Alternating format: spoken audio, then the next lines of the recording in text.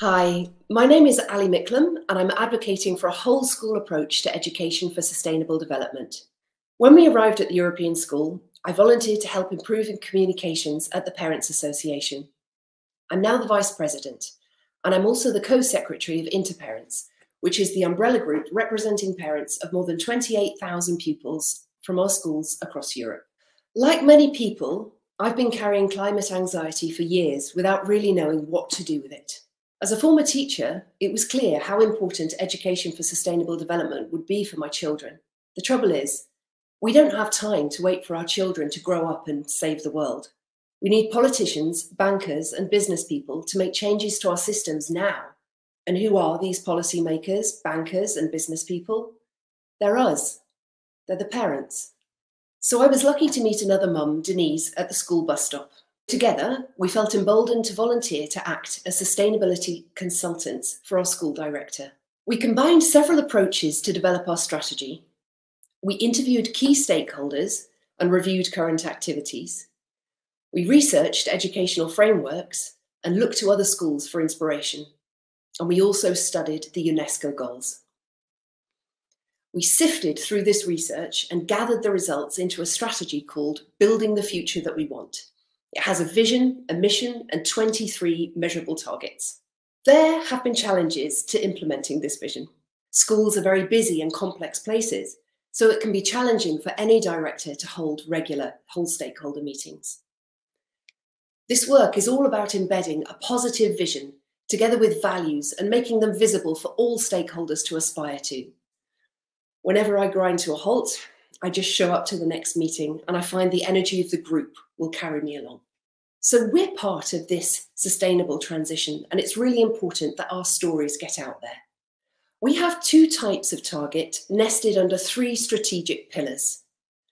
The first are those projects that we were doing anyway, that can be improved or expanded or rebranded to create a bigger institutional impact.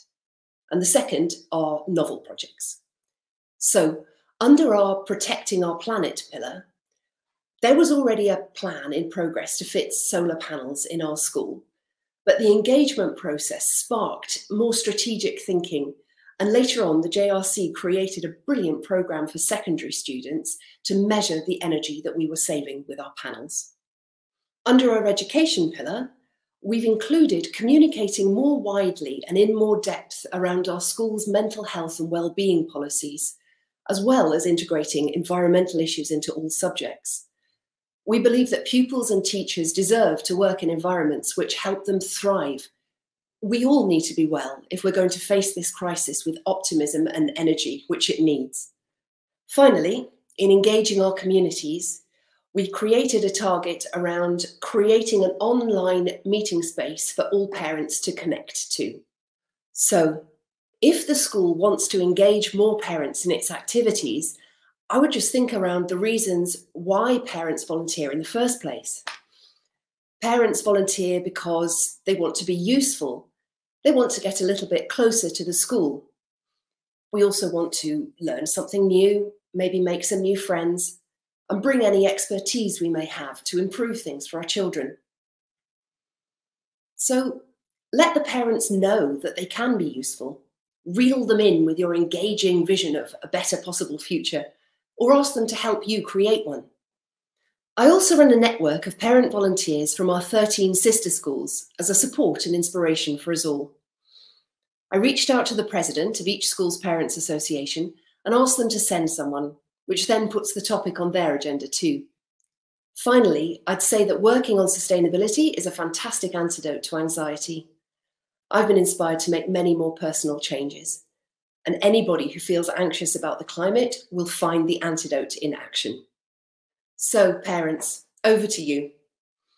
I've experienced how every conversation can spark action, and how every person has a role to play in facing the climate crisis.